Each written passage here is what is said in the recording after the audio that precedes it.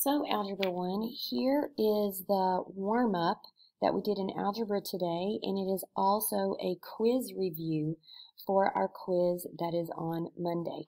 Now, I also want to bring to everyone's attention, even though I already put it on my CCA this morning, if you want some extra credit of 5 points added onto your quiz on Monday, you need to log in to IXL and you need to complete all lessons, so all skills in the Q unit to 100%, not 98, but if you want extra credit of 5 points added to your quiz on Monday, then go on IXL, go to the Q unit, all the ones that we have already completed.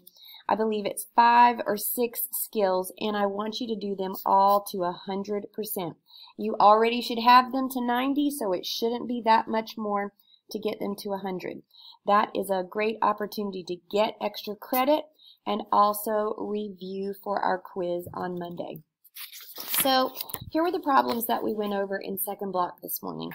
Evaluate the given functions. A of x is 2x plus 3. B of x is negative 1/3 x squared. Remember, function notation is nothing more than giving the function a name. So this is the A function, this is the B function. We will evaluate with specified x domain values. So A of 5 is going to be 2 times 5 plus 3. 2 times 5 is 10, and 10 plus 3 is 13. So the valuation of the A function when x equals 5 is 13. That's an evaluation of A. Next, evaluate the B function when x equals negative 6. So we're going to the B function, and we're going to plug in negative 6 as our input value. So negative 1/3 times negative 6 squared. Remember, we want to follow order of operations always. Square the negative 6 and then multiply by negative 1/3.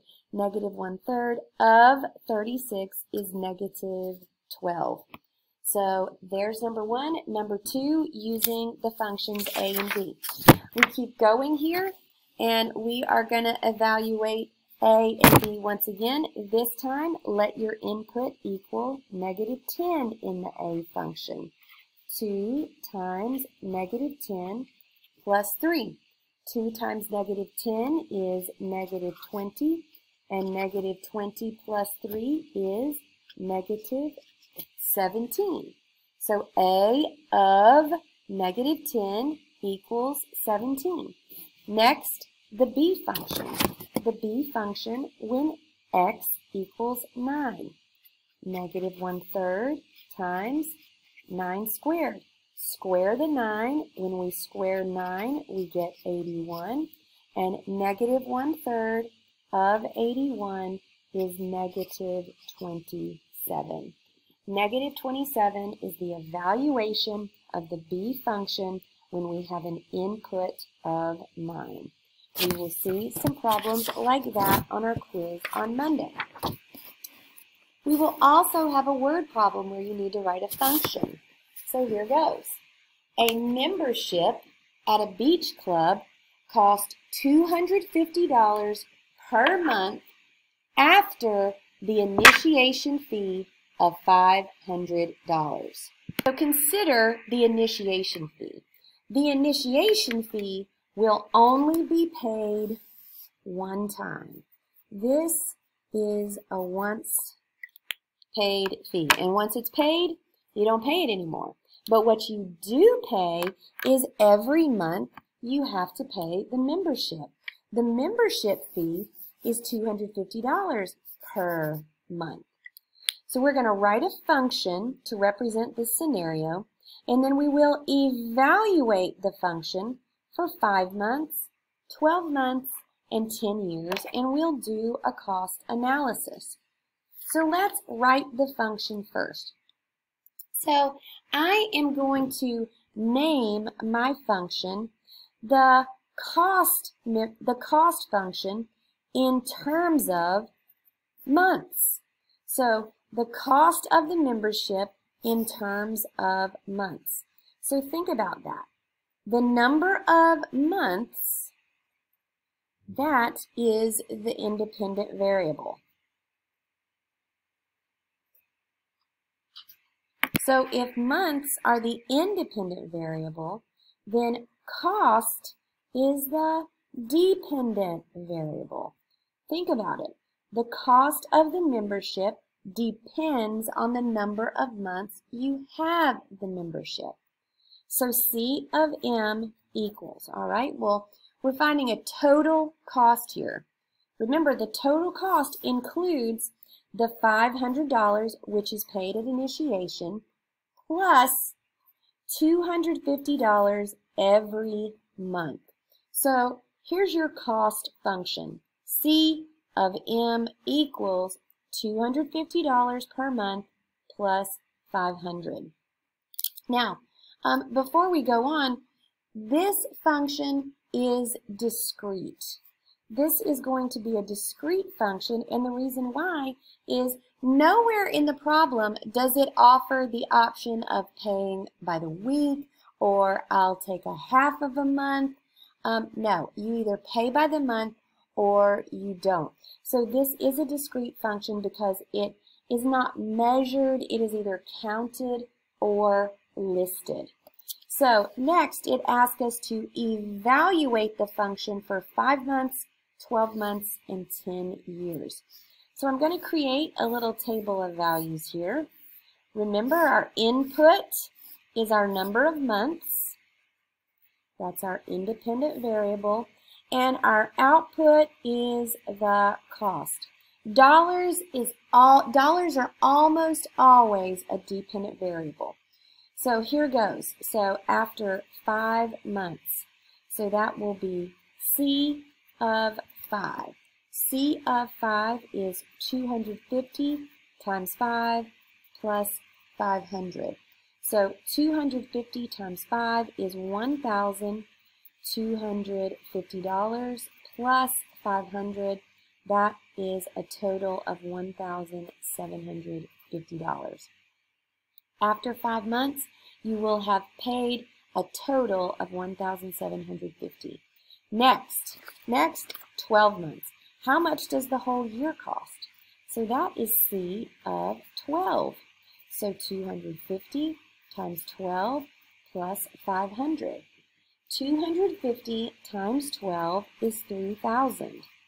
And 3,000 plus 500 is 3,500. So after 1 year, it will cost $3,500 to maintain your beach club membership. Next, 10 years. Now notice I didn't write 10 years there because this input is in terms of months. So 10 years is 10 times 12. That's 120 months of beach club dues. So C of 120 is 250 times 120 plus the 500. So if 250 times 12 is 3,000, then 250 times 120 will have one more zero. That will be $30,000 of dues. So 30,000 plus 500, 30,500 after 10 years of the beach club membership. So that we will have a problem like that on the quiz. Next, write a scenario for this graph. Now notice my graph here has no scale on the x-axis or the y-axis. It's just telling me that we're talking about time as the independent variable and the amount of rainfall for the dependent variable. So if we were to write a scenario here, let's consider what's happening on the graph. Whenever we have a horizontal line, that is called a constant function. So on these two parts of the graph, the rain is falling steadily. Here we have an increasing function.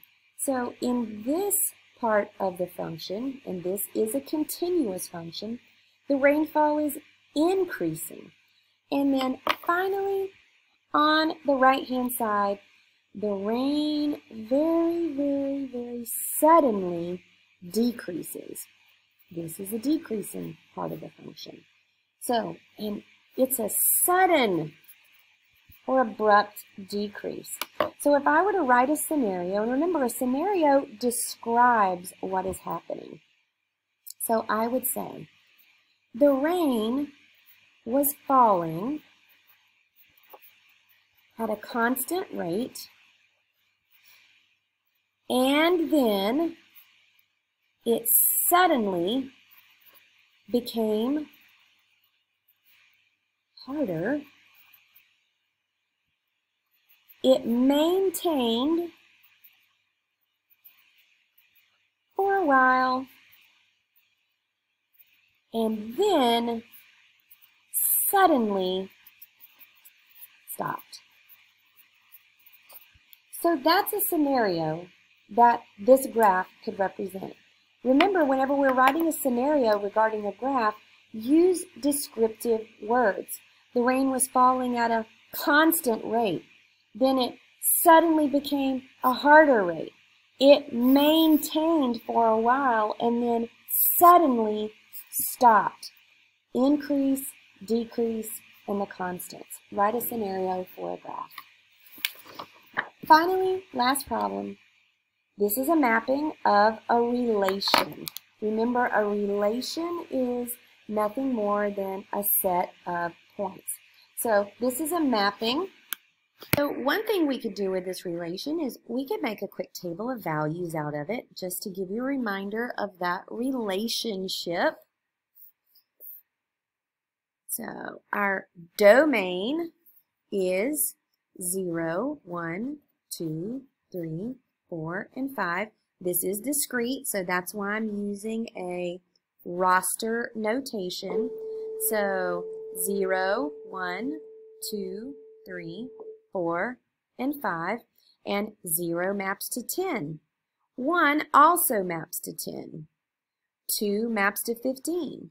3 also maps to 15. 4 maps to 20. 5 maps to 20. So these are the ordered pairs that this relation represents. So if the domain 0, 1, 2, 3, 4, 5, the range 10, 15, and 20, also in roster notation, is it a function? Yes, it is a function. Recall the definition of a function. Each input maps to exactly one output. Now, 0 maps to 10 and 1 maps to 10. It's okay that they share the same output, but does 0 map to any other member of the range? No. That's what makes it a function. So, domain, range, function, yes. It's also a discrete function. It's discrete because it can be listed or counted. That is the review for our quiz on Monday.